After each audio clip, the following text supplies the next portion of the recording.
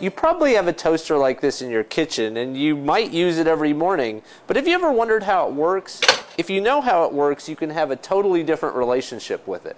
We've all looked inside a toaster and seen the glowing red wires. Those are nichrome wires, and they have about 900 watts of electricity running through them.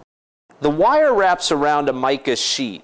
This is not a complicated device. If you plug it in, it will get hot.